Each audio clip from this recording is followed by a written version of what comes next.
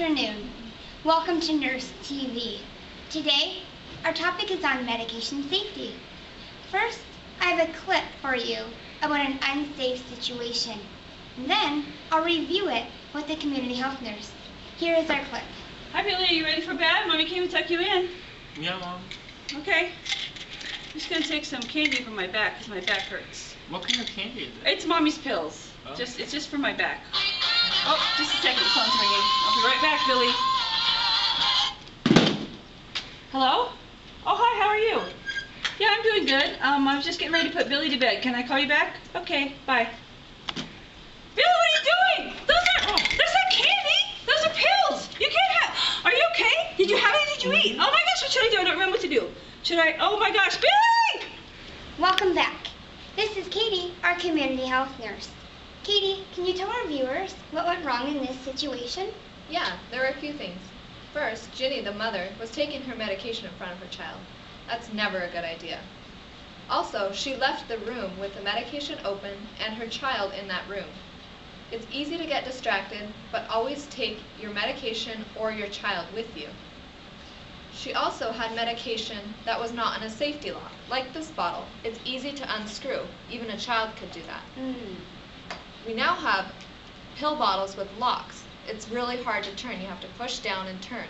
That's much better when you have kids in the house or any medications. That makes sense. Is there anything else that the viewers should be aware of? Yeah, always leave your medications in their original containers so that they're labeled correctly. Read the labels very carefully before you take the medication yourself or give the medication to anyone else. Also, throw out expired medications and never call medication candy in front of your children. All right, those are very good tips, Katie. Here's a recap.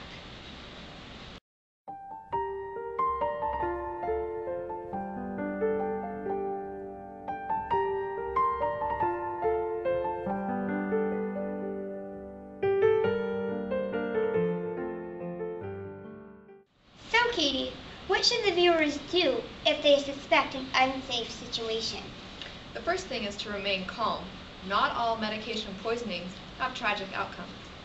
Also, act quickly. Don't wait for symptoms, and even if you just suspect your child might have taken pills but didn't actually see them take them. Okay. The number you would call is 1-800-222-1222.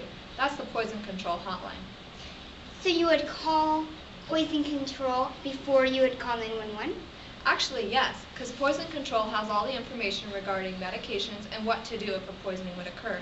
They'll give you instruction as far as what your next action should be. Okay. Well, thank you, Katie, for joining our show. Thank you for joining our show. We hope you've learned some useful information regarding medication safety. Until next time, Joanne Smith.